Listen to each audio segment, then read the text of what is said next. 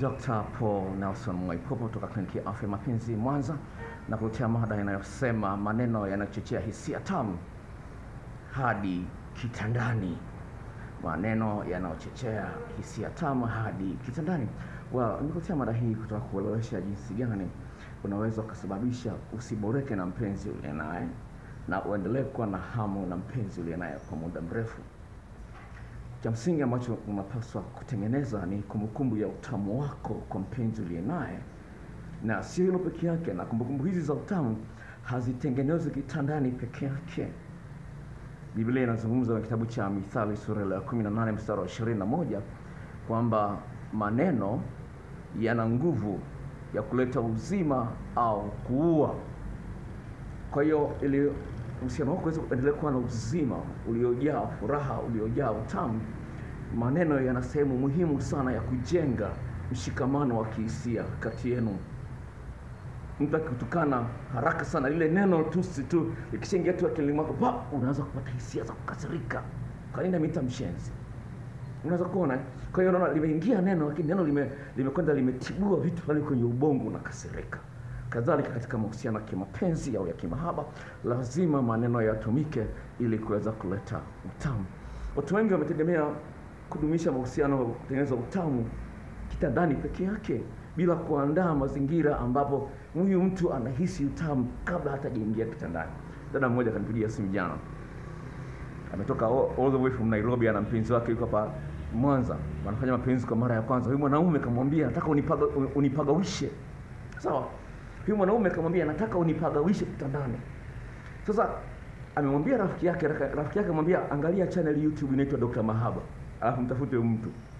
Sasa anaitafuta asubuhi saa 2 wakati anakwenda kutiana saa 4 kamili. Sawa? Nikamwambia kwanza kuongea na mimi shilingi 5,000. No, akasema na mambo mengi ya kukuambia tu, hiyo naweza kupata zaidi ya hiyo. Nataka unifahamishe jinsi gani kumpagawisha mwanaume. Binti wa miaka 23. Asema sasa tena kingine ambacho kipo, ananiambia yule mpenzi wake wa zamani alishaniambia kwamba huyu anakibamia. Unaona? Anakibamia lakini anataka apagawishe, na inaelekea jamaa na hela sana.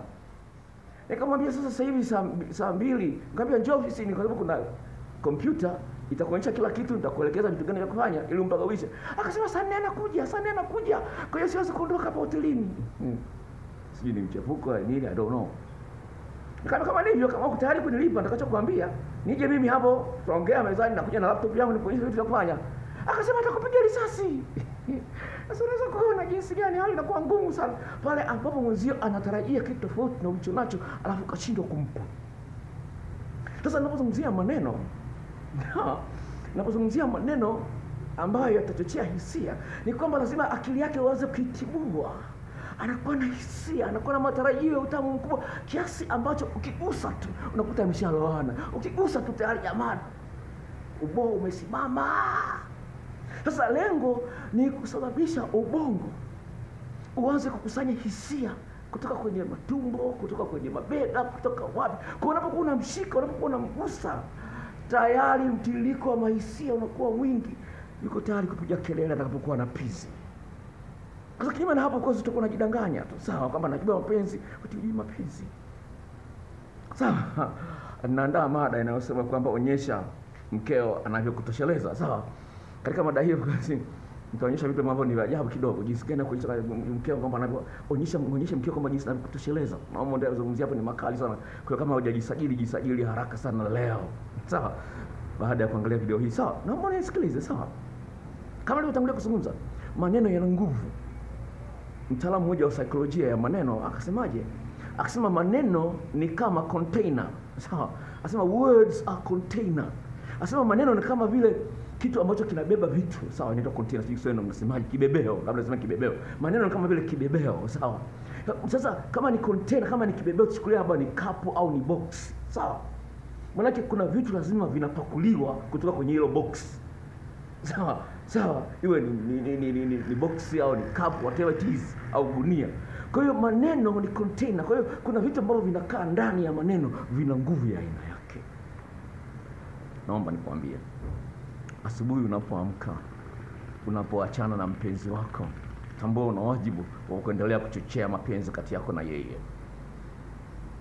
Na ndio hii inapelekea mtu anaanza kumwaza mwanamke mwingine kwa muda mrefu au mwanaume mwingine kwa muda mrefu mpaka anachepuka. Kwenye mada hiyo inayokuja onyesha mkeo anavyokutosheleza, utaona kitu gani ninachokuzungumzia. So, kwa la kwanza ambalo unapaswa kufahamu kwamba kuna mambo ambayo unapaswa yafanye kabla ya kuingia kitandani. Kuna maneno ambayo unapaswa yatumie kabla ya kuingia kitandani na ndani ya kitanda. Mmoja akasema before love making say what you want, and during it say what you like. Sikiliza, asema kabla ya kuingia kitandani sema unalolitaka, lakini unapokuwa kitandani sema unalolipenda. Hiyo ni tamu sana, sawa? Unapokuwa kitandani sema unalolipenda. Sasa sikiliza, tuanze na kusema unalolitaka, sawa? Sema unalolitaka. Kwa mfano, mwambie mpenzi wako, huwa napata nyege sana nikikumbuka juzi usiku ulivyokuwa unanilamba na kuninyonya. Unaweza asema wanapata hisia hata kama hamna ajenda ya kutumbana, sawa?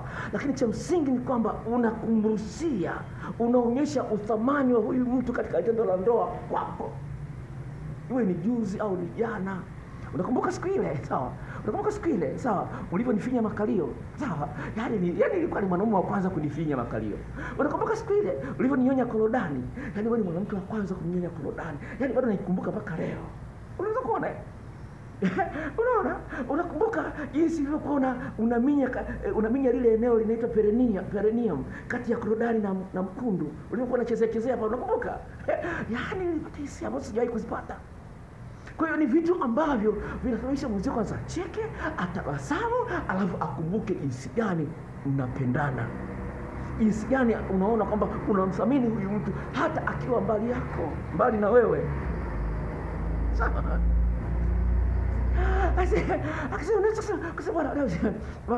Nimeona mwanamke ana makalio makubwa, lakini baby makalio yako yani ni mazuri, yanakuwa si makubwa. Nimeona mwanamke ana makalio makubwa, ni sawa, lakini japokuwa huna makalio makubwa kama ya kwake, lakini baby yani unavyochezesha, unaona raha kwa vitu vidogo kama hivyo. Hiyo ni nje ya kitanda. Baby, nimesikia story moja leo redioni. Jamaa kajinyonga kisa eti mwanamke anamnyima unyumba. Nashukuru kweli wewe ni nyimi. Nashukuru wewe ni nyimi unyumba. Vitu kama hivi. Unaona, hebu fikiria kama mkeo wako anazungumza vitu kama hivi. Au mume. Daktari, unamwambia mume wangu, penzi mume wangu. Nilikuwa niko saluni leo, sawa? Jamaa alikuwa anazungumzia wanaume wasiojua mapenzi. Wewe unayajua kweli? Yanayonitia unanikwaruza mpaka kwenye kizazi. Unasikia kwa utamu kweli? Vitu kama hivyo. Unatoa feedback ya jinsi gani unathamini mchango wake huyu mtu katika maisha yako. Sio unasikia story. Hii story umeisikia saluni, unaiconnect na mpenzi wako.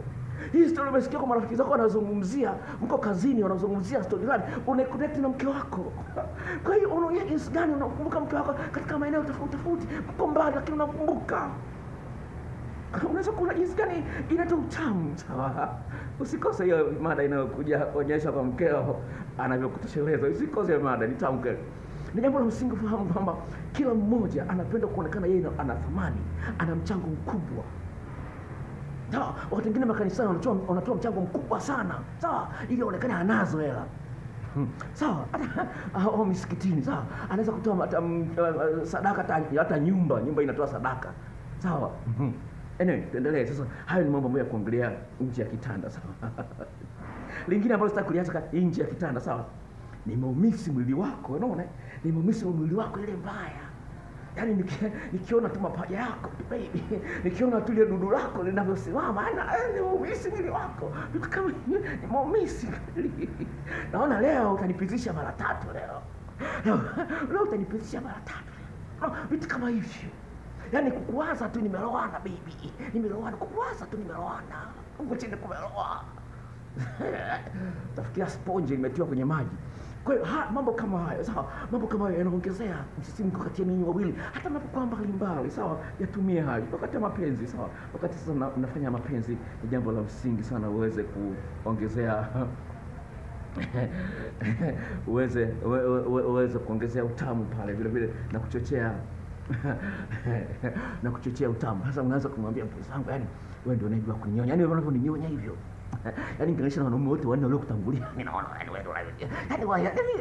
Yani nikueleza nini yani? Vitu kama hivyo, baby, hapo nyonya hivyo tikanya na ulimi hilo titi, hilo chuchu. Tikanya na hivyo hivyo. Sio unafanya mapenzi kimya kama mko msibani.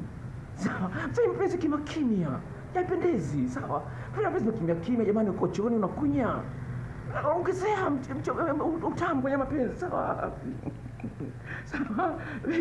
Baby, usiingiza yote. Bado kidogo, niko mbali, sijafika karibia na kilele. Usiingiza yote. Ingiza tu juu, chezea tu hapo kwenye kisimi. Sawa? Usiingiza yote zaidi. Nataka uichezee tu hapo juu tu. Usiingiza yote.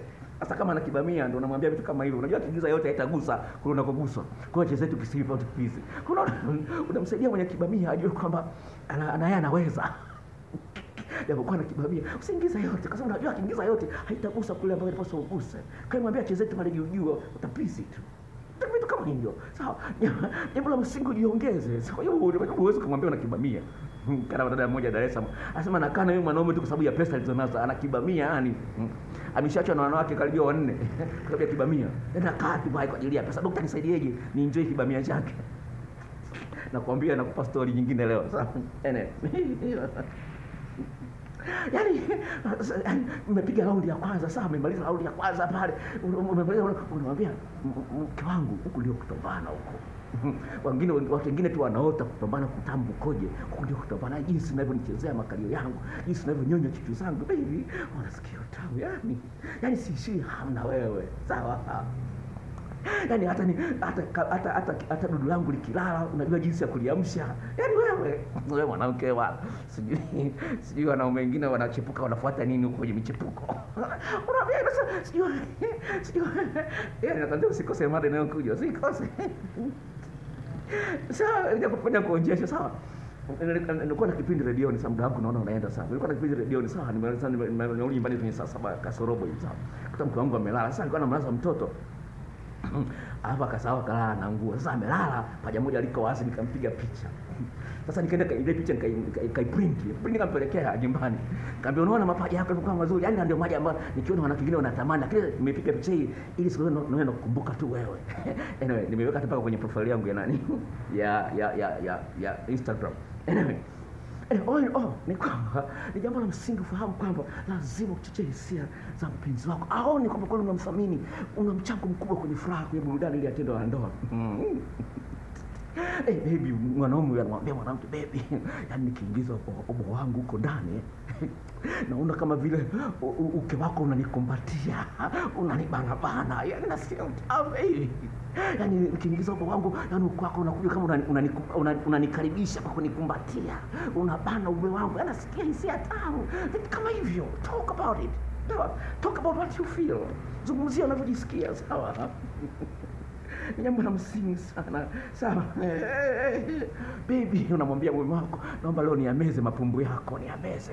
Unaingiza pumbu mdomoni, alafu unajitikanya na ulimi, unaingiza, naomba niameze mapumbu yako leo. Kama hivyo. Kwa hiyo unaonyesha jinsi. Kwa hiyo yale maneno yanaingia kwenye akili yake.